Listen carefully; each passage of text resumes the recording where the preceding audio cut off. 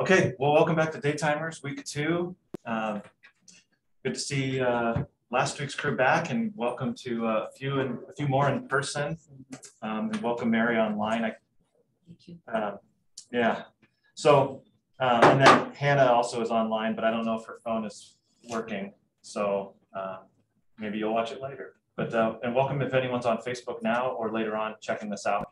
We're in week 2 of studying Christ in the Old Testament. Week 1 was basically an overview with a couple of fun examples. So you can rewatch it certainly on our YouTube page or in the Facebook on the Bethesda page, but you don't have to play catch up in order to jump right in today. That's just fine. We're using a book by Chad Bird called The Christ Key, Unlocking the Centrality of Christ in the Old Testament. Chad Bird is a real wordsmith. We've used some of his material in book club and other places. And this is a real Bible study, lots of references, lots of shining examples, and he is a Hebrew and Old Testament scholar by training. So he's the main guide, and I basically take his highlights and communicate them across and then field questions and certainly make it as interactive as you need for your own insights, how this connects to you, or other questions that come up based on it. So because it's being recorded and shown later, I'm trying to also speak into this camera because it's got a better view of my face. People don't have to learn from a ponytail for an hour. That's not as much fun. And so if you are watching the video after the fact, I haven't mastered how to force, spotlight for everyone. So I think this actually forces the video recording to show the screen with my face. That looks good. Oh, yeah, thanks, Barbara. All right, so if at any point Mary or Hannah, if there's audio or video issues, just jump in, let me know. Sometimes I don't notice until later on. Occasionally the classroom camera showing everybody here drops out, and sometimes it's an easy fix, and sometimes it's just gone for the rest of class. And that's just what happens. So, all right. Well, let's begin with a word of prayer. Gracious God, we can offer words of prayer because you are the Word who has come from the Father, who has given us the Spirit, so that we can study your written word and know that it is also a living word. And help our study as Chad Bird guides us into all these incredible appearances and predictions and foretastes of your incarnation happening even in the centuries before. So help us to see you as you, Jesus, as the messenger of the Lord, as the word of the Lord, as the presence of God among your people over the centuries. Be with us, we pray, in Jesus' name. Amen. Okay, chapter 2 is called Christophanies, which is just a unnecessarily fancy way of saying sightings of Christ, Christ appearances. But the subtitle is even better. This is Walking Backwards to Bethlehem. And this is, I think, a really helpful image. So to begin with, you think about the word orientation. You think about, depending on what your goal is, you have to figure out where you are and which way is north. So when we went camping last month with my kids at Bethesda Family Camp, at night they like to find the Big Dipper, which is off kind of to the west, sort of around the time that the sun has already set. And so once they find that, then you can kind of find the North Star and Orion's Belt and kind of go from there. During the day, if you can find out where the sun is rising, then you are facing the Orient, which is where Orient and Oriental came from, is the people who come from the direction of the rising sun, according to the Westerners who were looking east and saying the Orientals live towards the orientation of the sun rising. And in Hebrew, there's a really interesting way in which the words for the past and the future are connected to the words for in front of and behind. Now, if I was going to ask you, with American English, which word connects to which? So when we talk about the past, do we talk about the past being ahead of us or behind us? Behind, yeah. And then if we're talking about the future, is the future behind us or is it in front of us? Right. Some of it's in front of us because history repeats itself. There is that too. Yep. So in Hebrew, it's actually the opposite. in Hebrew, and I know we're not taking vocab tests, but Chad Bird does give us some vocab here. The Hebrew word for past is kadem, and the word for past is the same as the word for something behind you. I'm sorry, in front of you. In front of you. The past is in front of you. And then in Hebrew, the word akarit or akaron means behind you. The future is behind you. Why in the world do these Hebrews have things backwards? I mean, obviously the past is behind us and we're moving to the future, unless you think with Hebrew eyes. Because think about this. Do you know what's going to happen in the future? No. So why would we say the future is in front of us when we can't see it? And we know what happened in the past. So why would we say the past is behind us when we actually saw it and we knew what happened? And so in Hebrew, you are looking into the past for your orientation, and you're walking backwards into the future. Looking to the past for your orientation, what you have seen either in your family history or what God has done in the past, you are seeing that while you are walking backwards into the unknown blind future. So is that why the culture didn't change? Well, it's why culture it was always of that high value to carry on tradition, respect elders, and so forth. Now, my sermon just this last Sunday gave a little hint that we flipped it. Jesus said, welcome children in my name and you welcome me. And perhaps in today's world, it would be countercultural instead to place a senior and say, don't forget grandma, don't forget grandpa, like put them at the center and welcome them in my name, because we are now so future oriented. Whether that's the hope of a vaccine coming out in record time, whether that's just the future where we think there's going to be more peace, more prosperity, better safety. We look to the future. And so, if you've been around for a few decades, get with the program or, thank you, but we are learning new things. We don't need to remember the former things. And a lot of people, of course, throw church in that equation, unfortunately. Yeah, but you do. Your past is always haunting you sometimes. Yeah, your past is always haunting. I mean, you live from your past, so there's some sense to that. Yeah, your past follows you as you move whichever way. Yeah, and so that's why they call it wisdom. But where does the hope come from? So for people of faith, the hope comes. It says God has been faithful to our, faith of our fathers, right? The old hymn. God has been faithful. God will not, God will continue to be faithful. But in today's world now, it's you have your past haunting you, but your hope is not in the past or in the lessons of the past. The hope is we are going to crack the code on fighting cancer or on figuring out a way to grow, sustainably grow enough food to feed the whole world and distribute it. So the hope is placed in the future, even if we are haunted by the past. So what this chapter is going to do for us, and I think it's going to take 2 weeks because there's so much in here. I don't want to rush it. But what this chapter is going to do is say that in the Old Testament, we are walking backwards to Bethlehem. So we're walking backwards, beginning with Genesis chapter 1. You have your eyes on Genesis 1. You see and hear what's in there. And then you're walking backwards, now seeing the story of God's people unfolding throughout the Old Testament story, until your legs bump up against the manger, and then you turn around and there's Jesus.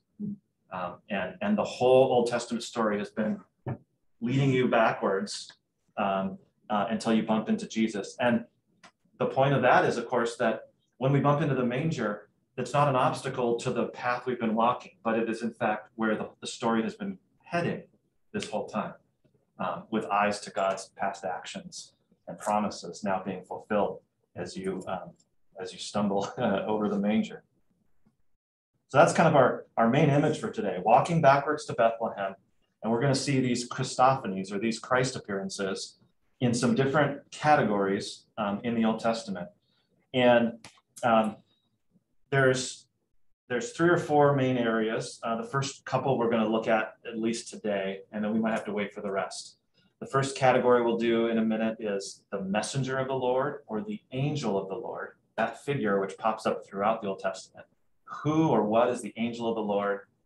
What does that maybe have to do with Jesus? And then connected then also is the word of the Lord. Sometimes the word of the Lord comes to a prophet. And so is that only an audible thing that's heard, or is there also an appearance or even a person or a figure connected to the word of the Lord coming to Isaiah, for example? So messenger of the Lord, word of the Lord. And then I don't think we'll have time today for wisdom. So the wisdom of the Lord or divine wisdom. We actually read some of this on Sunday in the other class, Lady Wisdom on the street corner, talking about, hey, don't forget about me because calamity's coming and I'm going to mock you. Where were you when I was ready to give you my wisdom?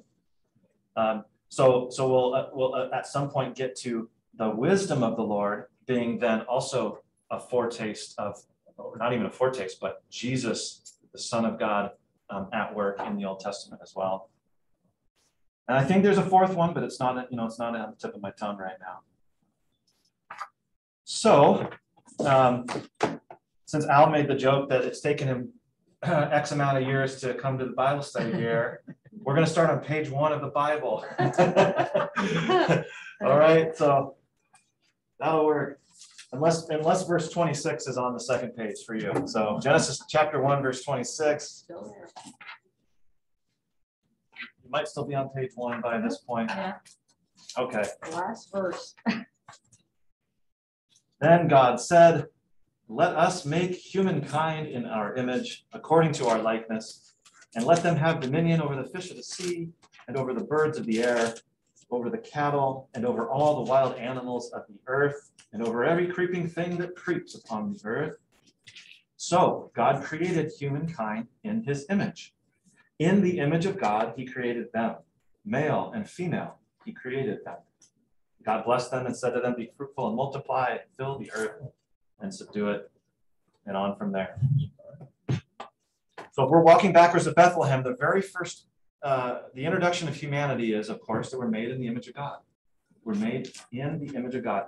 And there have been all kinds of interesting scholarly debates about what is the image of God? What does it mean to be made in God's image? Does that mean God has, 2 arms and 2 legs and a pair of eyes? Does the image of God mean we're rational creatures? And so we have a kind of a self-awareness and a conscience and a brain that is sort of higher than animals. And so God can communicate with us in a special way. Is that what the image of God is? Is the image of God our free will? And so God is ultimately free, but God has sort of given or created these creatures who are now free to carry out their work in the world as God wishes. There's a few options, but we're about to see one way in which, from the very beginning, Jesus, the Son of God, is at work. So now you could turn all the way to 2 Corinthians 4.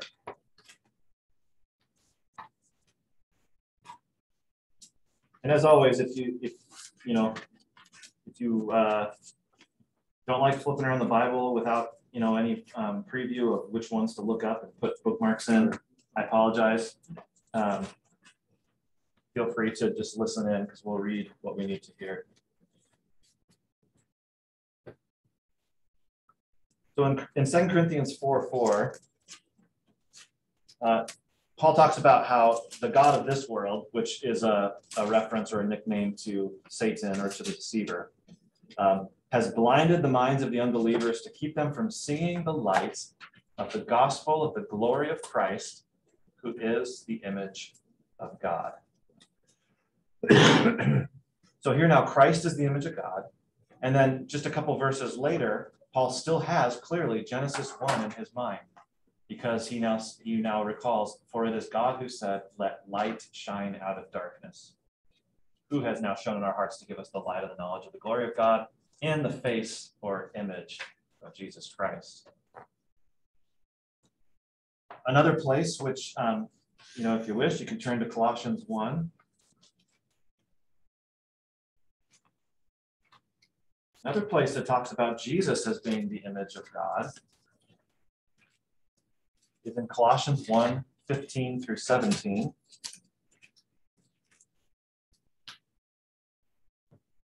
He, Christ, is the image of the invisible God, the firstborn of all creation.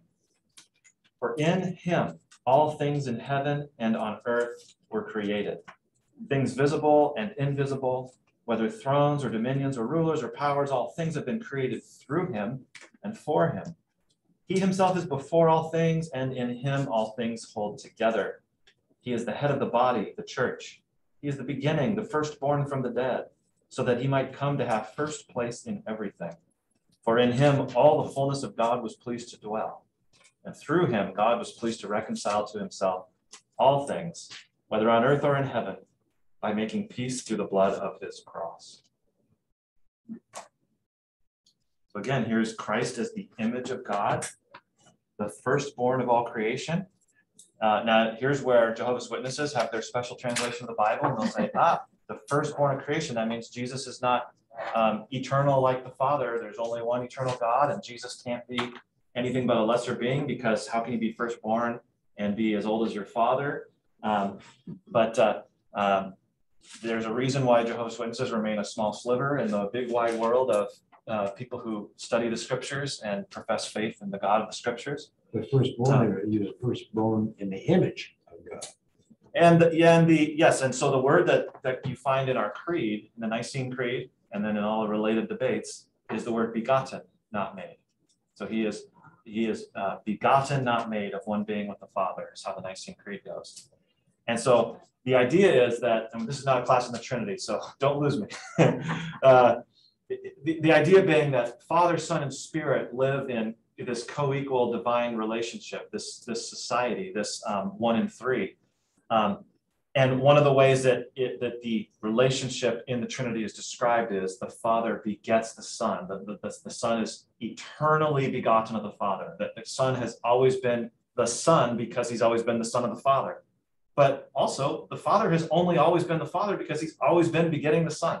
So that it's co-eternal. And then the Spirit is a part of that as well. The point here is that Christ was the firstborn, or that means the inheritor, the one, the life the Father has begotten, and being God and being eternally begotten. Then Jesus's image is spitting image of the Father, and Jesus's authority is God. Jesus is divine. Jesus is firstborn, meaning he inherits everything that is the Father's, not meaning there was a time when he was not. It means he is eternally the inheritor of all things. Now let's connect Genesis 1 to Colossians 1. Let's start connecting some dots so we see, well, what's the point of this? That when Genesis 1 says, let us make man in our image, and then when it goes on to say, and so God created them in the image of God, he created them. It is not just that we have to figure out, okay, what does image mean? Is it looking like God? Is it our free will? Is it our reasonable mind? No, it is in Jesus, in Christ, God made them. Male and female, he made them.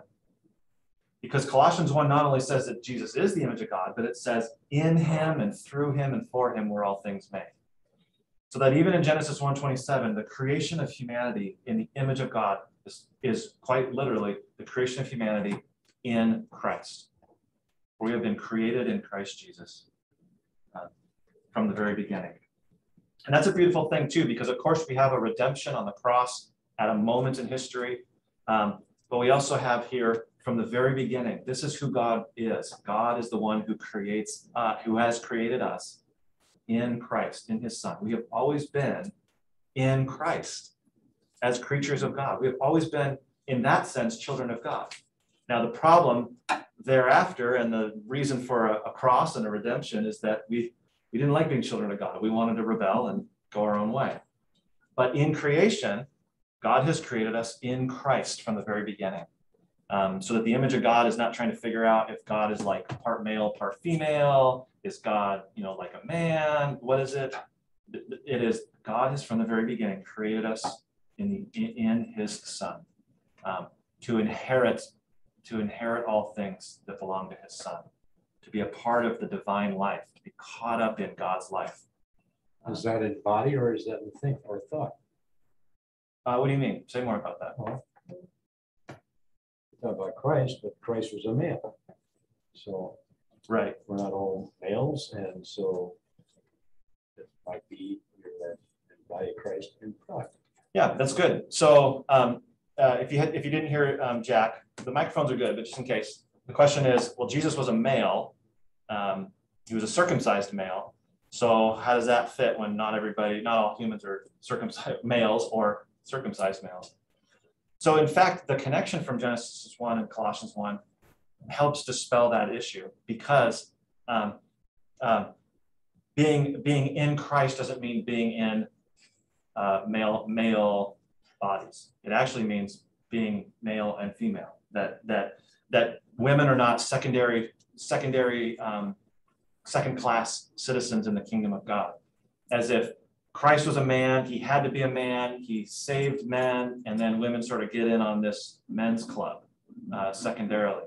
But that the fact that we were created in Christ, not as men, but created in Christ, male and female, he made them. That actually reminds us, stop looking under the skirt to find out what it means to be made in the image of God, but start looking. You said thought. Something along those lines is that to be in Christ is not to have the right appendage, but to be in him, to be connected to him. Spiritually, however that phrase might could that be our souls, no matter what our bodies are? Yeah, and souls, for the Bible, the soul really captures all of us. It's not just, it's our body, it's our mind, it's our spirit. Soul is the biggest description of a person. What's the definition of the soul? So in Hebrew, soul is nephesh. It's the same word for neck. Most Hebrew words are also a word for something else because it's very visual. So nephesh is what connects your body, your head and your heart, your mind and your body. And so the soul is it's the connecting point. It's that which makes you a spiritual and physical being. We have misunderstood it to think that soul means that invisible part of you that has always been eternal. And as soon as you die, like the soul can just kind of whiz around until God sends it up or down. No, a soul is so we are, you could say this way, we are embodied souls or ensouled bodies. Well, what I'm getting at is we have a lot of good people, soul. A lot of bad people have a soul. Yeah, everybody So in this sense. The word has everybody has a soul. Two-edged meaning. I mean, the way you think about this guy must have had a real epiphany right in this book, I tell you that. I think he had fun with this. Yeah. Okay, so when the image is now Christ, and we are created in Christ from the very beginning, now we also see that the image of God would restore the broken image of God. So when male and female and Adam and Eve and everybody since has broken the image of God in ourselves, when the icon is cracked, we have already been shown from chapter 1, we've been shown that God's image is going to restore God's image in us. That from the very beginning, being created in Christ means we are in the one who will redeem us. We are in the one who will not stand for this image to remain cracked, broken, and cut off from God. So here's an image. Athanasius was the main theological adversary to Arius, who Arianism was one of the major heresies early on, and Arian picked up his guitar and created summer camps, and the kids would go out to summer camp, and they would sing, "There was a time when Christ was not, there was a time when Christ was not." I don't know the tune, but those were the words. And Arius said, Jesus is not eternal. He's not equal to the Father. There's only one person of God. And so Athanasius was the main opponent in that. And Athanasius won. You might recall, it's been years at Bethesda, but have you ever recited the Athanasius Creed in worship, perhaps on Trinity Sunday? It's been years if it has been. I don't remember it ever being recited here, but we have three main creeds that we subscribe to as Lutheran Christians. Is that really long one? Really long. So the Apostles' Creed, we almost always do. Nicene Creed, we occasionally do on big days. But the Athanasius is far longer. Yeah. And it gets, it's basically a creed about the Trinity for paragraphs. And then it has a bunch of condemnations at the end. Anyway, that's Athanasius. And here's the image he gets. You have a painting, you have a portrait painting, and the painting is old, the paint is faded, the canvas is cracked. I mean, you can't recognize, who is this a painting of? What is this? And so how do you restore this? Well, you're not gonna, hey, painting, get out of the sunlight and heal yourself, restore, repaint yourself. That's not gonna happen. So what does the painter do? The painter goes and finds the original model for the portrait and sits them back down again. It says, okay, there's my model, here's my broken canvas. Now I can repaint the same image because I'm looking at it. And so when the Father, when God, generally speaking, sees the broken image of God, humanity, broken in sin, he doesn't say, well, clean yourself up, get your paint set out and try your best. He sends his Son. And in seeing the Son on the cross, etc., in seeing the Son, the Father now restores the image to all humanity through the Son. That's Athanasius' picture. Yeah. Okay. Chad Bird says, the main point is this: the creation of humanity is a prophecy of the incarnation. He who would become human, as he is forming Adam and Eve, looks over at us, smiles, and gives us a wink. The day will come, he suggests, when I become one of you. Already in the opening chapter of the scriptures, therefore, as we begin walking backward to Bethlehem, the past is pregnant with the future. There will be another Adam. There will be a regenesis. We are barely 26 verses into the Bible before it's beginning to look a lot like Christmas. That's terrific. So that's the conclusion to the image category, the image of God. We are made in the image of God, but don't forget we are made in Christ, who is the image of God and has come to restore that image. So our next one is the messenger of the Lord. This one, I think you'll find a lot of puzzle pieces coming into place sometimes, because as you go through some of the most significant, memorable Old Testament stories, you find that either the angel of the Lord went to someone, or the messenger came and appeared to someone, and things happen. But then if you really study closely, you try to figure out, is this an angel or a human messenger, or is this God? Because it's also like referring to itself as God. Like, which is it? And that confusion, we're going to see some signs that confusion actually resolves itself once we have Christ on the scene and we realize the angel of the Lord is the messenger of the Lord. It is Jesus in the Old Testament coming to his people in various ways. So let's get into that a little bit. First thing is, the word for angel is malak, M-A-L-A-K, malak or malak.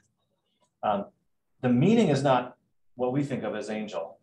That is a supernatural, not human, but maybe looks humanish, but some kind of supernatural figure. The word malak primarily means a messenger. And so, we could send we could send each other as malaks to deliver a message. He uses the Spanish word señora to say, if you translated señora as mother, you would sometimes be correct, but a lot of times you'd be inaccurately translating it. Because although every mother is also a señora, not all señoras are mothers. Not all women are mothers, and not all señoras are mothers. And so when a lot of our English Bibles translate Malak Yahweh or Malak Adonai as angel of the Lord, well, not all messengers are angels.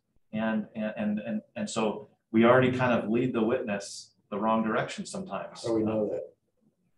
We know that because we know the word malach also means messenger. I mean angel. What do you mean? Said all angels are what? So what I'm saying is the word that gets translated angel in the stories we're about to see is a word that means more than angel. It doesn't just have to mean angel. It can actually, its more general meaning as a messenger, right?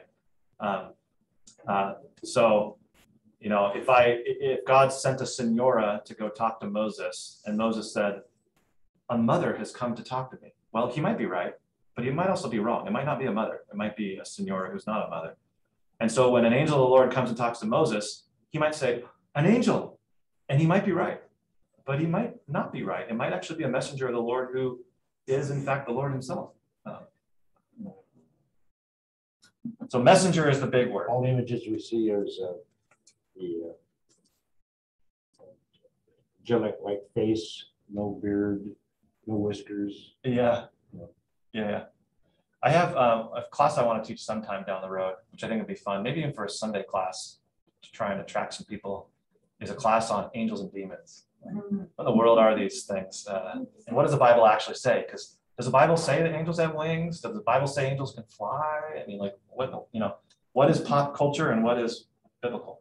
Anyway, that's another thing. You know, some people will call you, oh, you're just an angel. Well, oh yeah, you're not flying around, but you know, you. Well, and it's angelic-like. And it's very common to refer to our loved ones who have died as angels, especially when children die. Oh, yeah. That they're an angel now, or they've received their wings, or my angel's in heaven. And that is not an accurate thing to say. But it's also not something that Pastor Tom corrects people who are grieving and says, oh, your kid's not an angel. That's not what you do.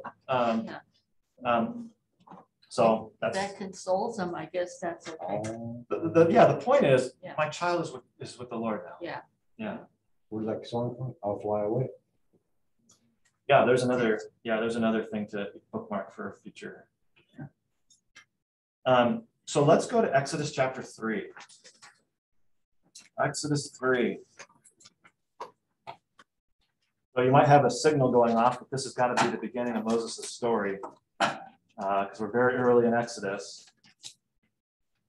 In fact, you would be right if the burning bush popped in your mind.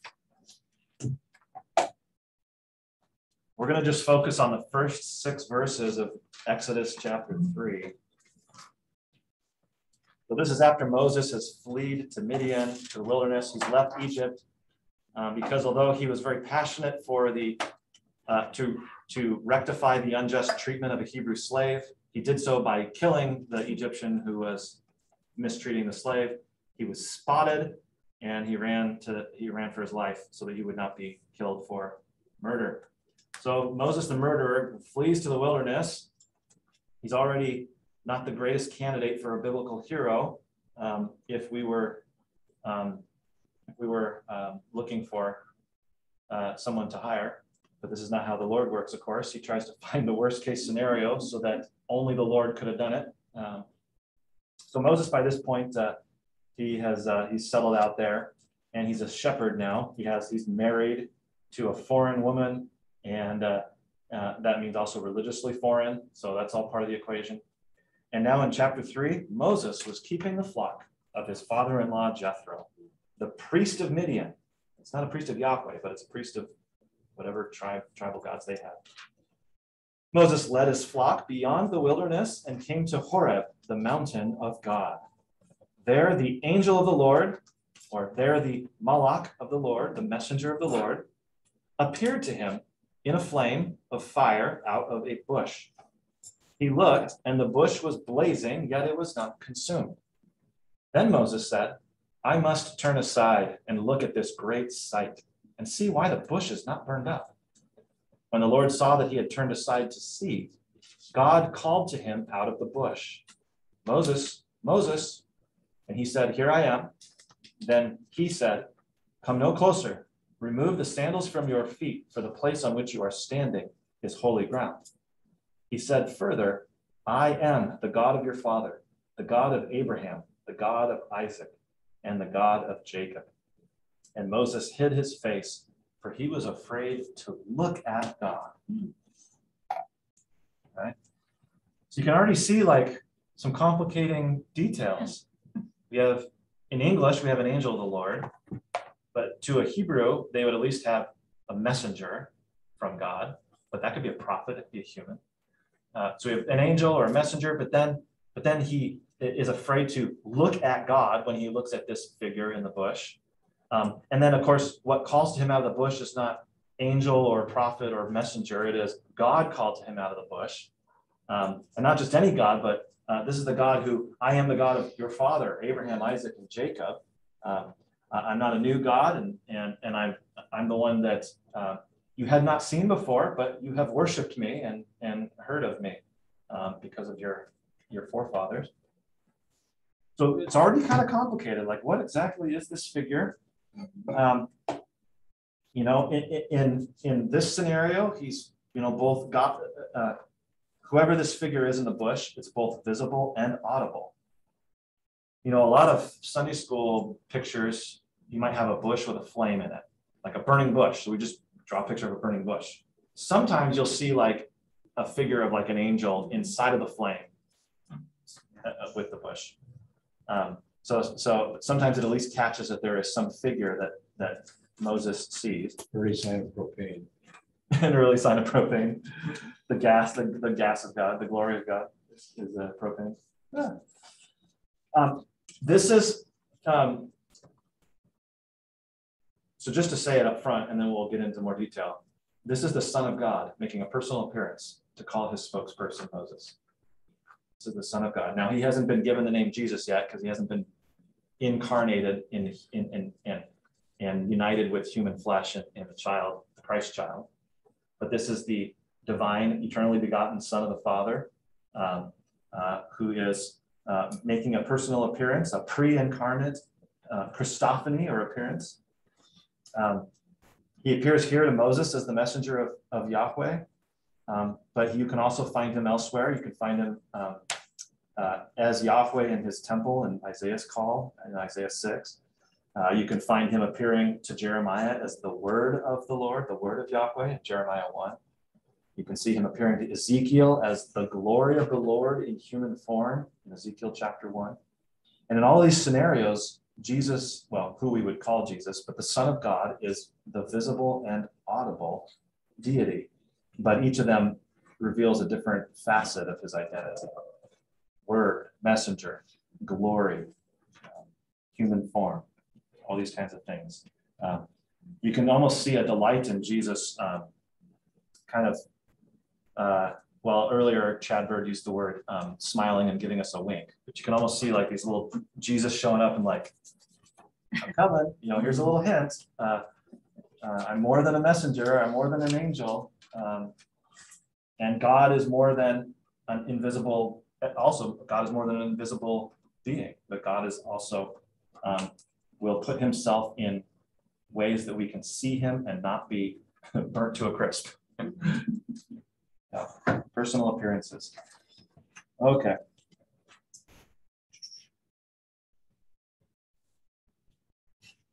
Later on, and we're not going to turn to it, but it's Exodus 23. Maybe we could just like Exodus 23. Now Moses he's got the people of Israel at the foot of the mountain, and he is now up on the mountain. He's received the 10 Commandments, and he's begun to receive a lot of the other laws. And he, in 23 verse 20,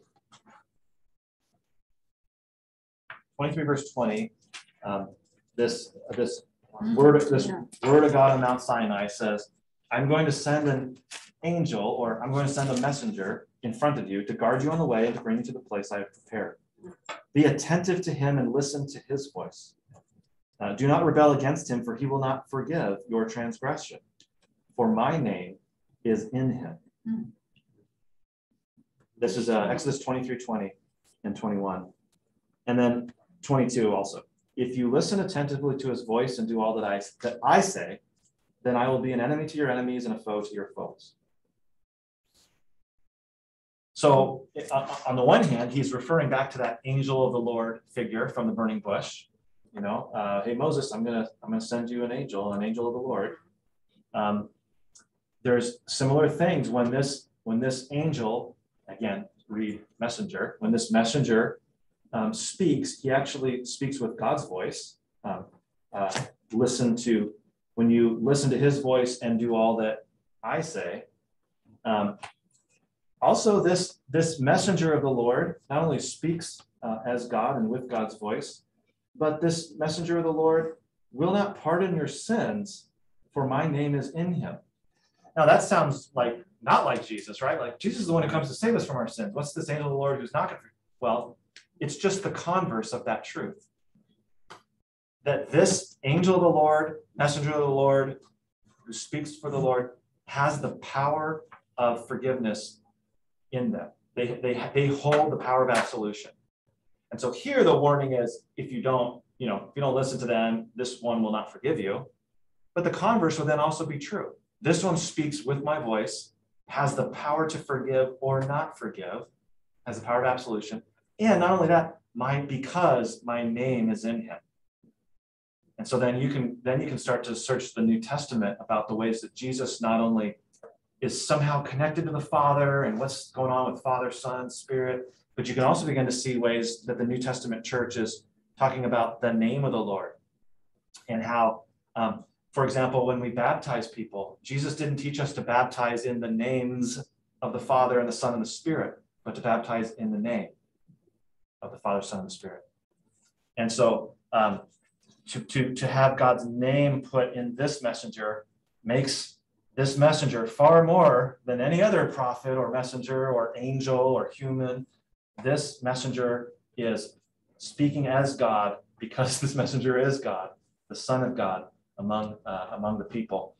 And now you can imagine that all the more incredible that when Jesus is on the Mount of Transfiguration and Moses appears with him on the mountain, and Luke tells us the added detail that while being transfigured, Jesus was speaking with Moses and Elijah about his coming exodus. And the command from the cloud on the Transfiguration Mountain to the disciples, the command is, this is my son whom I love, with whom I'm well pleased. Listen to him. Well, that, again, here's another huge echo to Moses is standing on Mount Sinai in Exodus 23, and God says, I'm going to send my messenger to you. Listen to him. He speaks with my voice. Forgiveness is in his hands, and my name is in him. And this all becomes, Peter, James, and John get their own Mount Sinai experience, different mountain, same idea, as they are told to listen to this Jesus before them, the messenger of the Lord, whose name is in him. So more than an angel here, not only here in the burning bush, but here in Exodus 23, more than an angel is promised to lead God's people through the wilderness and be the flame of the pillar of flame and the cloud by day and by night, and so forth. No wonder the Jews were confused. Well, it's if they have all the language, but you need the Christ key, the name of this class. They don't. Once you have the key, you're like, oh my goodness, everything falls into place now. They didn't have the key.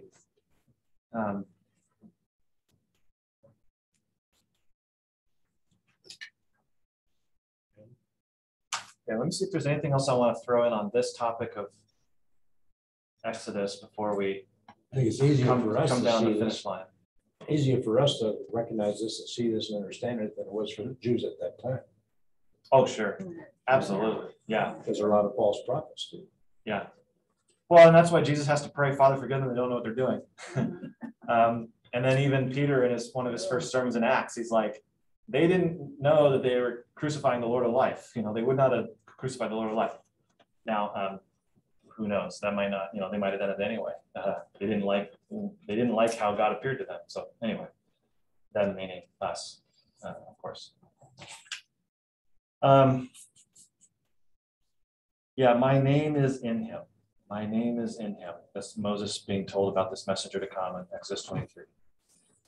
Chad Bird says, in the Hebrew mind, names are not mere designations by which we tag someone.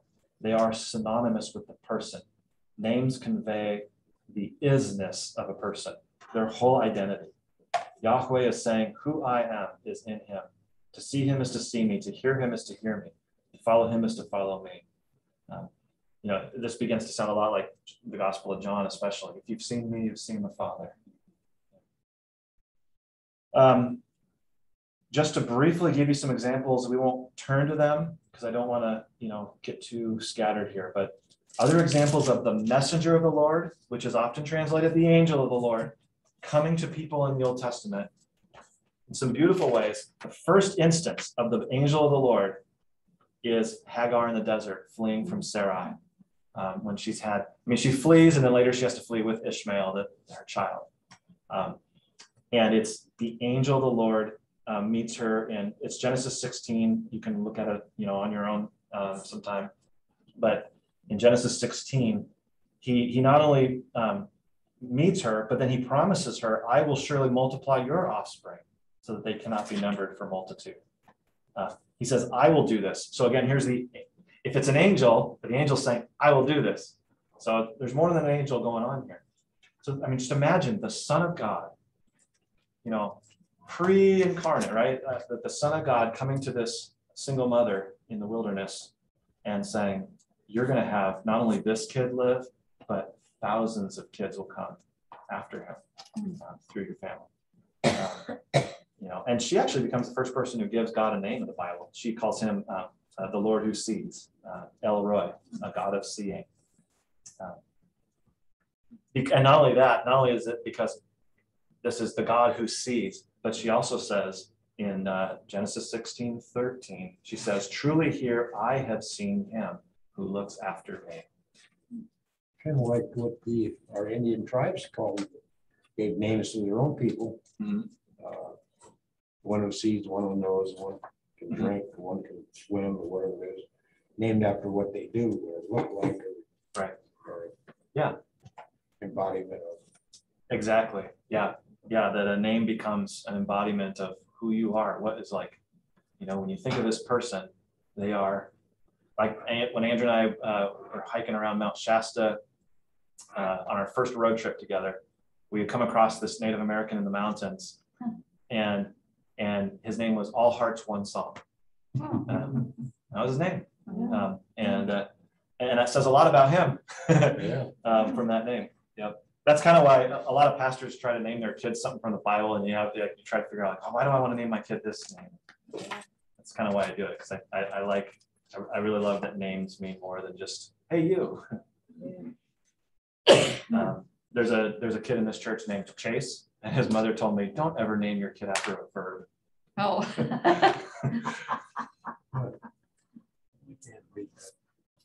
Okay, so that was one brief example. Was you could go to Hagar's story and find the angel of the Lord, i.e., pre-incarnate Son of God, coming and caring for this woman. She sees God because she sees this messenger of the Lord.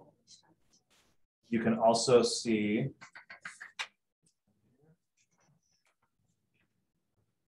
the angel of the Lord wrestles with Jacob all night. Yeah.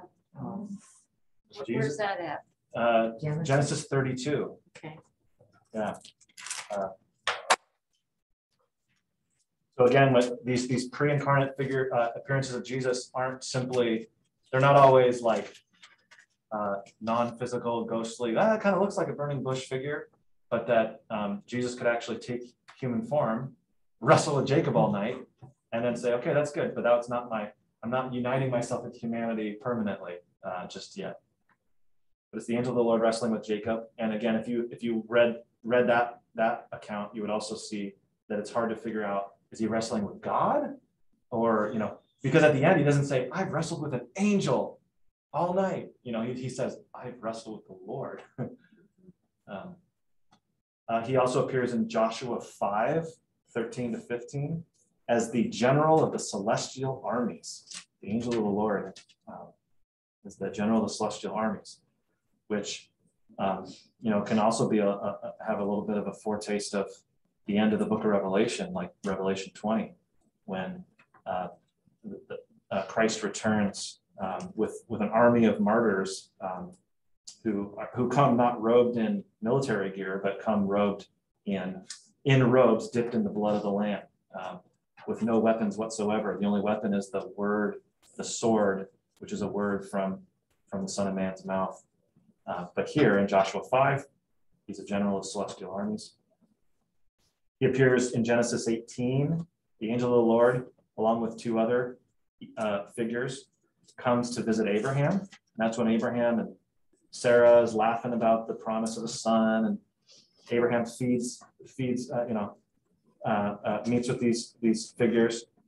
And then later on, one figure goes back to heaven, and the other two go to Sodom, and they're the ones that are with the guy Lot. They're with Lot, and the people of the city want those angels to come out so they can have their way with them. But the third figure of that group of three is not there, and so this again, you'd have the Son of God and two other figures with Abraham, but the Son of God doesn't go to Sodom. He's back, in heaven, so to speak. Like he's somewhere else. He doesn't stay with the other two who go down to Sodom. Yeah, those are the ones. That's it. So then where we'll go next week is we'll go now to when the word of the Lord appears to someone. The word of the Lord. And at first it sounds like the word of the Lord is just I hear something. God, is that your voice? But in fact, you begin to say there's also vision and sometimes figures, but there's something more than just I hear something, but actually somebody comes before these various prophets. We'll see this with like Samuel. When Samuel and Eli, young Samuel's in the temple, and he hears his voice at night. Okay, so we'll do the word of the Lord next week, and then the wisdom of the Lord. And so both word and wisdom, just like messenger and image, these four categories become ways that Jesus was flirting with the incarnation and leading his people from the beginning. He wasn't just twiddling his thumbs in heaven for centuries. Jackie had a question or comment? So talk about the vision. Well, anybody can have a vision. If you think about something, you'll see it in your mind. Mm-hmm. Is that a vision? Mm-hmm. Yeah. But in real years or proposed real years, what's the time frame from Exodus to coming Christ? It's like 2,000 years, like very roughly. Yeah. 1,800 to 2,000 years. Like that. Yeah. Yeah, you have, well, I don't have the Bible with me that has the timeline in the margins. That's a quick sheet, but yeah. Wow. A long time. It's a while. Yeah. Yep.